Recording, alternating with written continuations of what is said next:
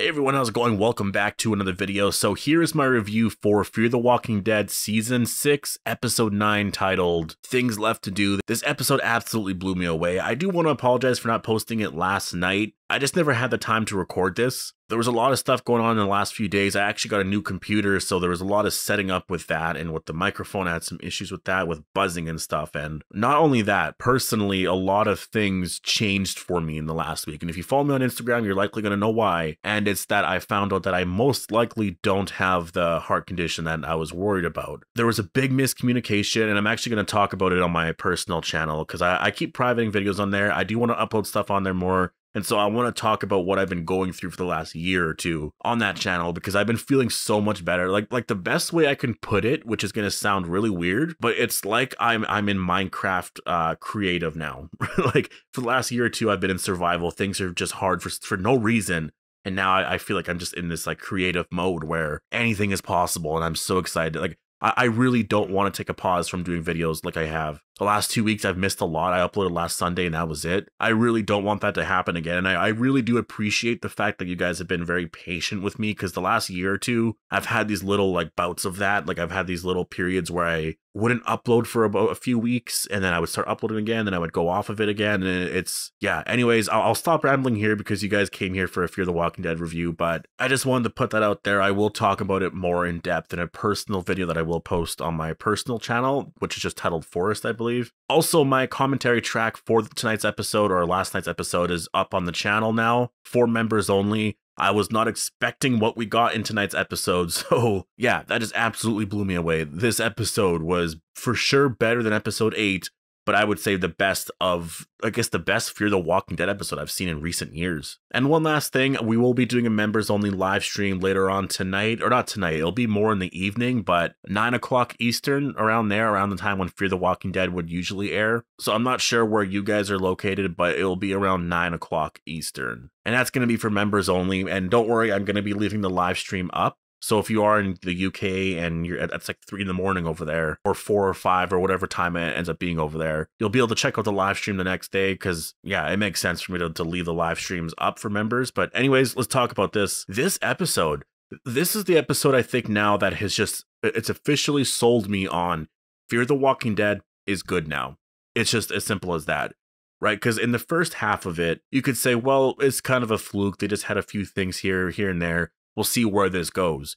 Well, this was the resolution to that big storyline. Tonight's episode actually resolved everything that we've been working towards for the last year or two. And I would say it did it brilliantly. It felt like a finale. This episode, somehow, it felt like a finale, but it also set up new things. And you can tell we're like in mid-season too, because, well, mostly just that last shot of June there. You can tell like there's more to come here in this episode. It's not exactly like a finale, but the result of the Virginia and Pioneer storyline, it's now at its conclusion, and I think they did a great job at this. Last Sunday's episode was also great. John's performance, or not John, but Gareth Dillahunt, I believe his name is, his performance as John, absolutely what happened in the episode, for sure, it set up this episode nicely. I still don't get the whole Dakota thing. Definitely the whole Dakota aspect to this is still, I don't get why she killed John. That's the only thing there. Like, I get the end game. I get why all this happened now. It definitely, the fact that June just killed Virginia, I get that. I get why she would do that, and what's that going to do now to everyone else. Virginia also knowing the truth more, I guess, about what happened to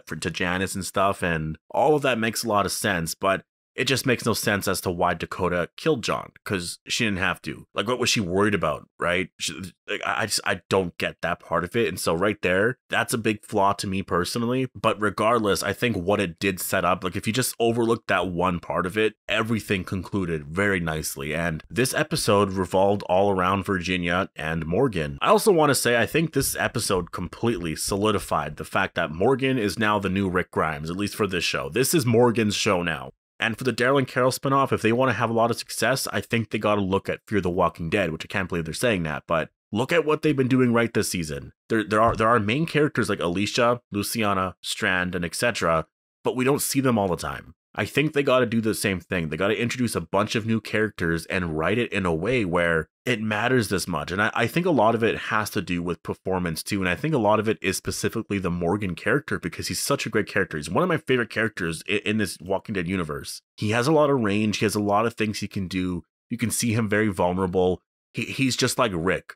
You know, like both of those characters have a lot of range. They can be very happy, angry, pissed off, sad, all of that. They can really do everything. Carol could also play into that too. Carol can be there a little bit.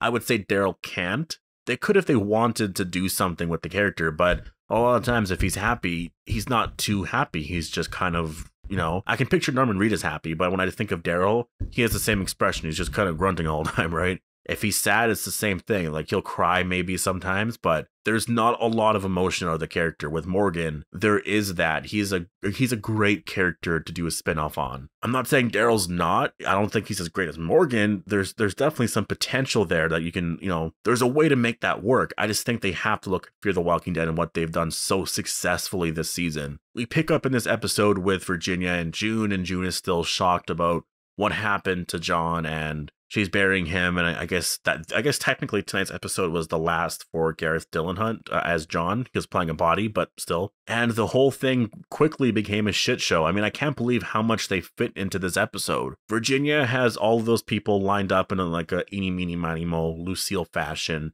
and she wants Morgan to come. And I wasn't expecting Morgan to actually be there. When he came up, I was like, holy shit, okay, they're doing this. Morgan was there. Morgan gives a Rick Grimes-like speech. You can tell he was inspired by Rick. Like, you can tell when he's emoting there, he's giving that speech. And he is right. He does this more than once. He does it later on when he's put to the task of executing Virginia. He doesn't want to, and I think he thinks about what Rick said in the episode titled Wrath, I believe, which is the season 8 finale, when Rick wanted to keep Negan alive because it sends a message, and this isn't the way we want to start off everything. We want to build for the future. We want, you know, it's pretty hilarious, but all of this type of way to live, this all started because they killed Carl off, because for some reason Carl became a prophet, like I've always used to say. Like, he was like this dumb kid who didn't really know what to do, and then out of nowhere in his last few episodes on the show, he became all wise and whatever. But that was a writing issue then, but it's obviously really benefited the show a lot since. But I do like Morgan's reasoning here. It makes so much sense to do that, to keep Virginia here. It's a symbol, and when he put that axe into the ground, he said, hopefully I don't have to pick this up anytime soon.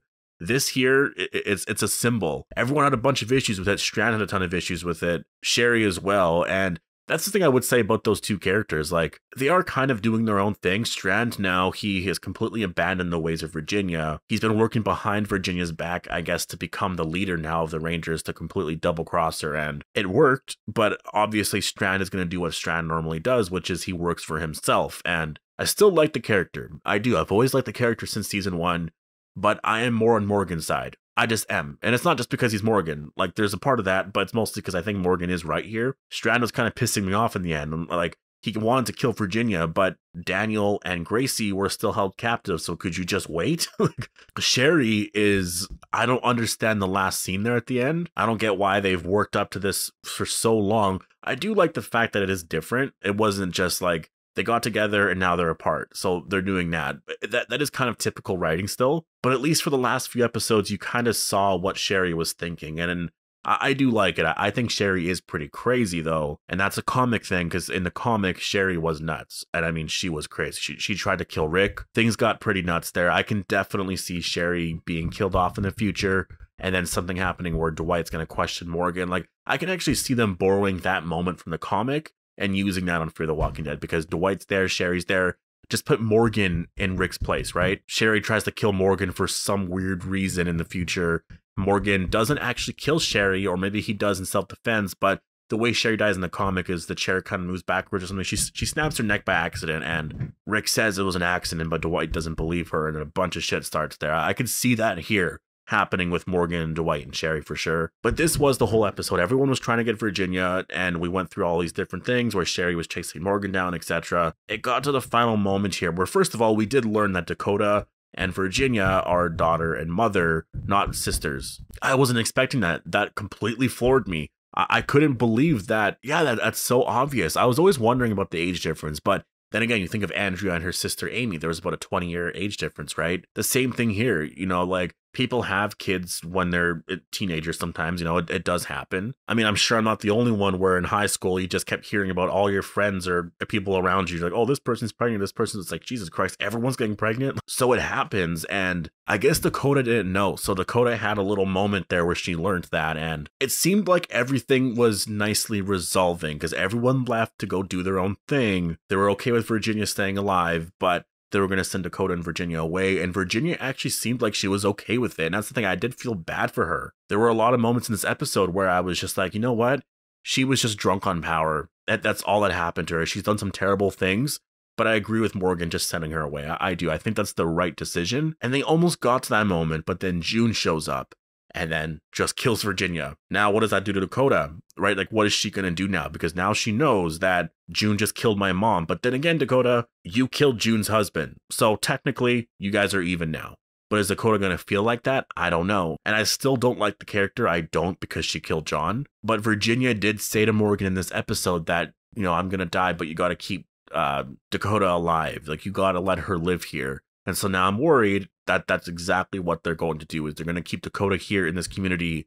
And I don't want that because I don't like the character. And this is Charlie all over again. I will never like the Dakota character. There's just no way, unless there's some genius way to write that.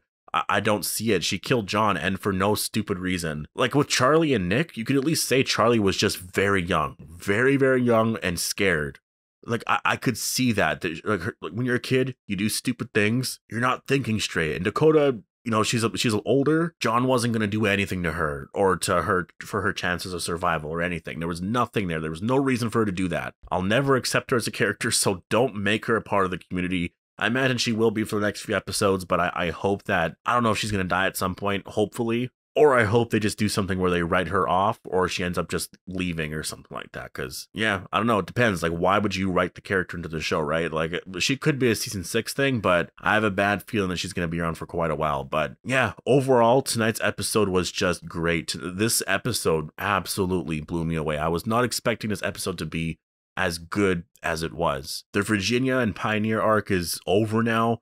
And now we move on to the end of as the beginning group. What's their whole thing, and how is that going to threaten, I guess, Morgan's new community here? It needs a name. It really needs a name. They did a really great job. The show is brilliant, I would say, in the way it told this new story and how they changed how bad season 5 was. Because they set up Virginia and all that in season 5 when the show was completely terrible. It was horrible. They somehow recontextualized a lot of things, and they changed the path of where they were going. And I would say Fear the Walking Dead right now is like an 8 or 9 out of 10 show. It is so good. And if they want to get to that point where it is just holy shit, stunning, amazing, like mind-blowing, you got to bring Madison back. But that's where, like, if the end is the beginning thing, is if that's building up to that in some way, shape, or form, or in, you know what I mean? That is where it is. Things are going to get so good. And don't even do it in season 6. Honestly, the show is so good right now. I'm enjoying it. Build up to it, and then in season 7 make that the reveal. Anyways, this is my review for tonight's episode. I enjoyed it. I can't wait for episode 10 next week, and all my videos will be on time now, I promise. So post all your thoughts down below. Hope you guys all enjoyed the video, and I'll see you guys in the next one.